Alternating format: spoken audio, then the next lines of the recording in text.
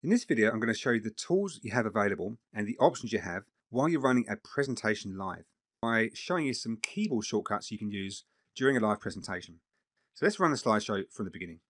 Now, firstly, if you hold down Control and click, you'll get a virtual laser pointer. Secondly, if you press B for black, it gives you a black screen, or W for white, it gives you that plain white screen that we saw before. To advance a slide, you can either press space, or you can press the right arrow or the down arrow, or N for next. To go back a slide or back an animation step, you can press your left cursor button, your up cursor button, P for previous. All of those will go back a stage.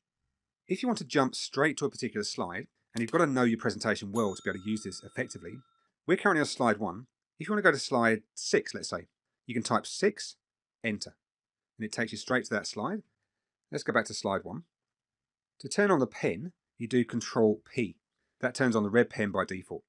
If you want to change your pen color or switch to a highlighter or something like that, you can right click.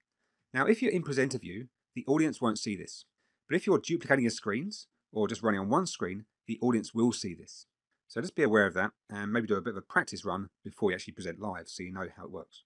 What you can then do is to come down to where it says pointer options and go to, say, the pen or the ink color or the highlighter.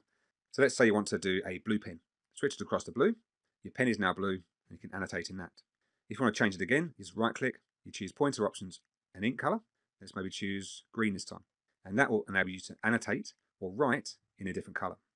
If you want to get rid of all the annotations on your slide, just press E for erase. So that's the keyboard shortcuts.